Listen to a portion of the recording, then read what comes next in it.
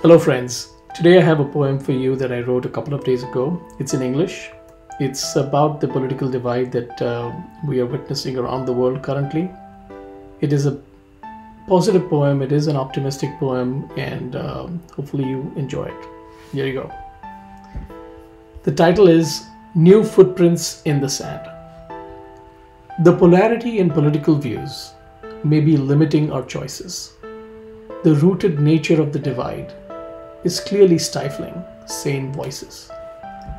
Social media has created dissonances so wild, the din is so deafening, drowning pleas of the mild. Fascist leaders are popular, their purpose so bold. People remain awestruck as they open fissures old.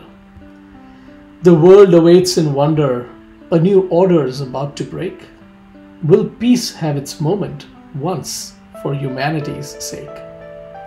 The questions abound, the answers too few. Will healing commence or will atonement eschew?